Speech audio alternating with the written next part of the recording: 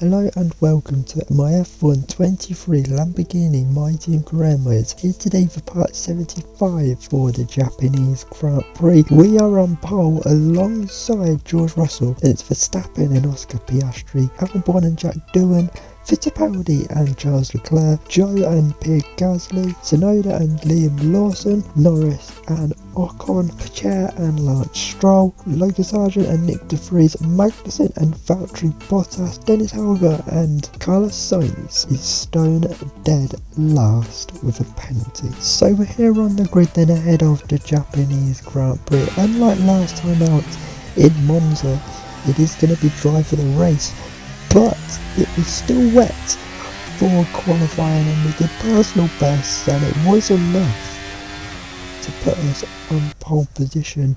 So the strategy then, we're going to be starting on the softs, going to the mediums, looking to make it this race 3 in a row off the back of Zandvoort and last time out at Monza as well. But we're pointing towards George Russell as the firewood lights go out and we are racing at Suzuka.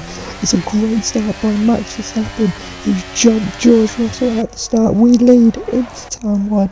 Max Verstappen's P2 and championship rival is now as we head through the first sector. The S's, the iconic S's of the Suzuka circuit. We have a big wobble there. Going through the last part, Max Verstappen had a little look at the inside of us. He just about missed out on a podium last time out.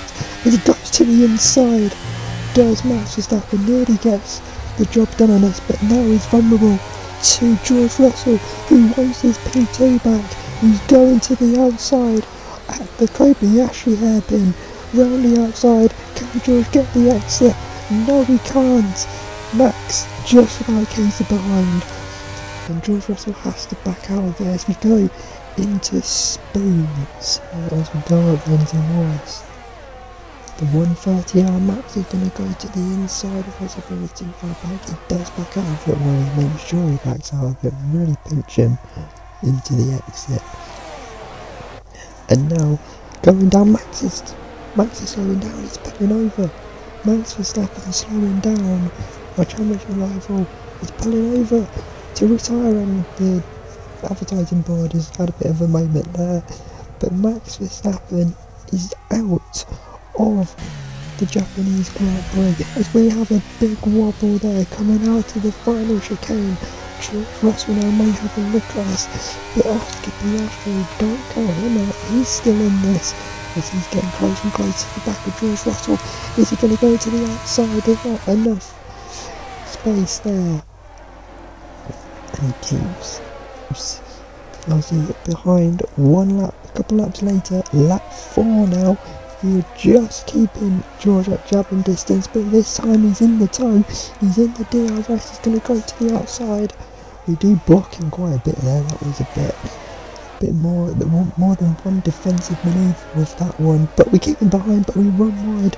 George is alongside us, he has to back out, he's too far back. It's now lap 5, going out of into the hairpin.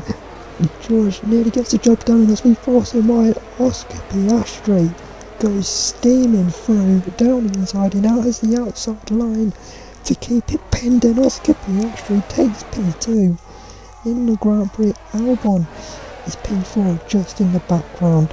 Can he get his first points for the team after the last couple of races? There's now contact surely with Piastri as we head down towards 130R. Piastri's just ahead, he has to back out of it. Now George is all over the back of us. We somehow keep the lead, but there was definitely contact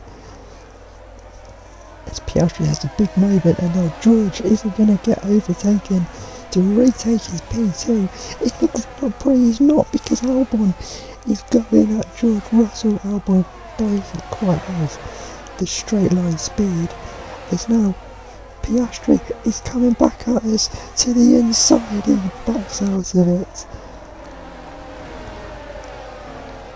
As now, this is Charles Leclerc. The Ferrari is slowing down. It's been 2 shocking races in a row for Ferrari and Charles Leclerc.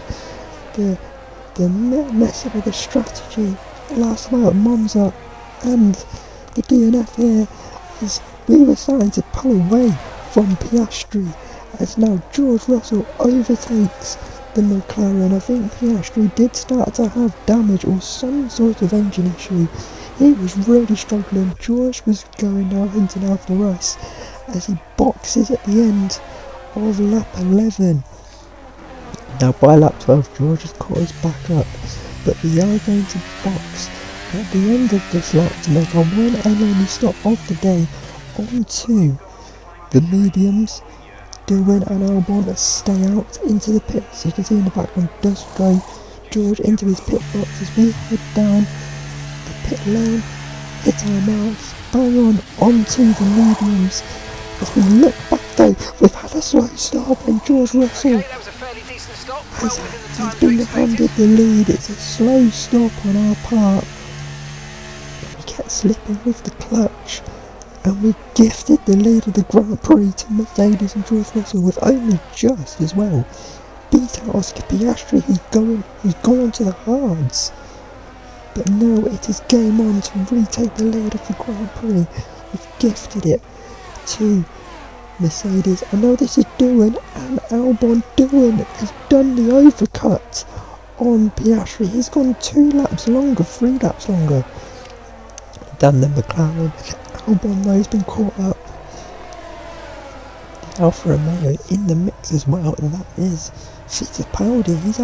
He's having a great couple of races, but we were hunting after George Russell. We had great pace on these mediums. We just couldn't get close enough to have a go on the Mercedes, as this is Fittipaldi now getting past the McLaren of Fittipaldi. The McLaren is just not working around this track as he locks up and Albon follows the Alfa Romeo through. Look at the trolley train behind him. It's lap 17. Can Albon get P4 and get past that Alfa Romeo? As lap 18, we were finally close enough. We finally broke the DRS. Is this the time though? We get the job done. And George Russell, we get closer and closer. We're going to go to the inside, fake to the inside, and go round the outside. And we're back up into the lead, but we run wide on the curb. George is back up the inside of us. We slam the door shut though and take the lead back of the Japanese Grand Prix. We undo our pit stop error. It's now George, we've gone deep. George is up the inside of us, but we keep George behind just about then. So now this is Albon in the further back. Did catch Fittipaldi, took him a couple of laps, but he did overtake Fittipaldi. He's up into P4. He's doing exactly what a teammate want to do, just what I was expecting Sainz to do, but didn't. But at lap 26 we couldn't shake off the 2 Mercedes, but Jack Doohan has had unbelievable pace, and on the last lap, can he take his teammate for P2? We're leading the Grand Prix into the final 2 corners. Jack Doohan's running out of time to overtake his teammate, but we are going to win the Japanese Grand Prix.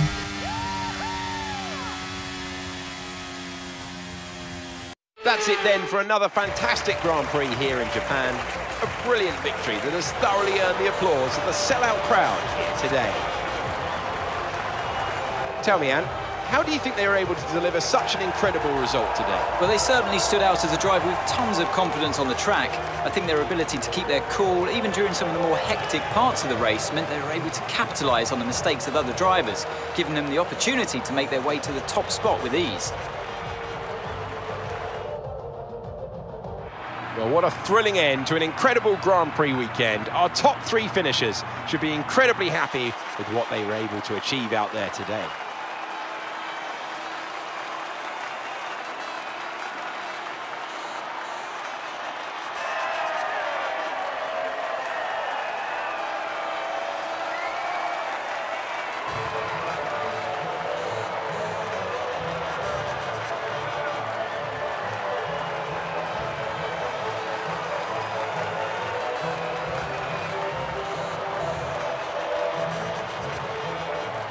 So that's been your Japanese Grand Prix, and from an absolute nightmare that Mercedes had double DNF in Monza, a 2-3 isn't bad for them as a bounce back. We win though the Japanese Grand Prix, we make it 3 in a row now. Albon gets his first points for us and his first points of the season as well. Great P4 finish. It's another great day for Alfa Romeo as well, P5 and P6, especially for Yuki Tsunoda at his home Grand Prix as well. Down at the back though, your 2 retirements of the day were Max Verstappen and Charles Leclerc, and Kevin Magnussen was the last finisher of the Grand Prix. In terms of the Drivers' World Championship then, us winning the Grand Prix and Max Verstappen not finishing the Grand Prix means we now have a 72-point lead over Max Verstappen. Lewis Hamilton still somehow technically P2 in this Drivers' World Championship. That's just how good he was before he decided to retire mid-season. And Jack Doohan now finds himself 14th in the Drivers' World Championship as well. He is climbing very quickly. Down at the back though, there's only 2 drivers who are still yet to score this season. That is Logan Sargent and Kevin Magnussen, and those 12 points for Alex Albon move him up into P19 in the World Championship. In terms of the Constructors then, we've gained 5 points on Mercedes. The gap now 32 points to Mercedes. There's only 1 team now though who are still yet to score. That team is Williams. So that's been your Japanese Grand Prix. We had to undo the mistake of the pit stop. We did that and we pretty much controlled the Grand Prix, just about keeping the Mercedes behind. But we win the Grand Prix. It's now 3 in a row for us. We go to America next, to COTA, for the very first time since the first season of the career mode. I'll see you then. Goodbye.